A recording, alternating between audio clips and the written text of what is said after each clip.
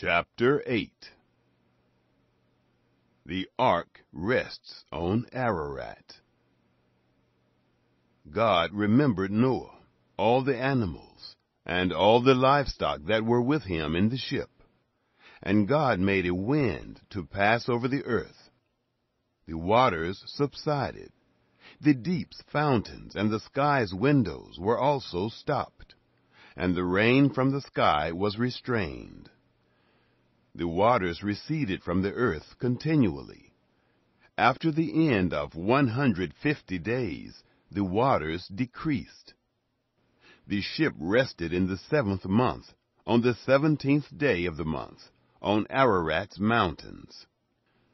The waters receded continually until the 10th month. In the 10th month, on the 1st day of the month, the tops of the mountains were seen.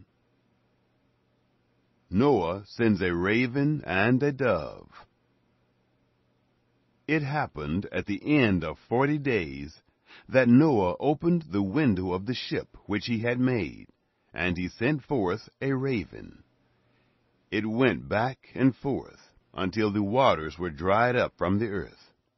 He sent forth a dove from him to see if the waters were abated from the surface of the ground.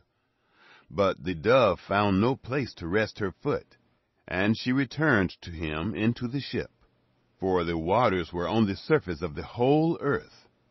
He put forth his hand, and took her, and brought her to him into the ship. He stayed yet another 7 days, and again he sent forth the dove out of the ship.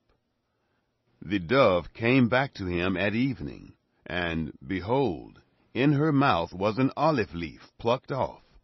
So Noah knew that the waters were abated from the earth. He stayed yet another 7 days, and sent forth the dove, and she didn't return to him any more. Exiting the ark. It happened in the 601st year, in the 1st month, the 1st day of the month. The waters were dried up from the earth. Noah removed the covering of the ship and looked. He saw that the surface of the ground was dried. In the 2nd month, on the 27th day of the month, the earth was dry. God spoke to Noah, saying, "Go out of the ship, you and your wife and your sons, and your sons' wives with you.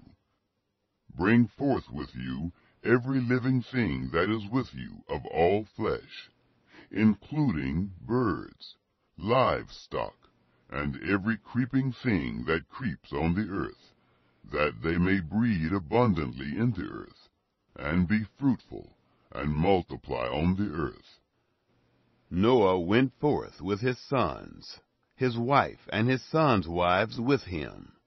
Every animal, every creeping thing, and every bird, whatever moves on the earth after their families, went out of the ship.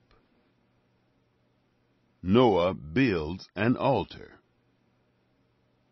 Noah built an altar to Yahweh, and took of every clean animal and of every clean bird, and offered burnt offerings on the altar. Yahweh smelled the pleasant aroma. Yahweh said in his heart, "I will not again curse the ground any more for man's sake, because the imagination of man's heart is evil from his youth. Neither will I ever again strike everything living, as I have done. While the earth remains, seed time and harvest, and cold and heat, and summer and winter, and day and night shall not cease."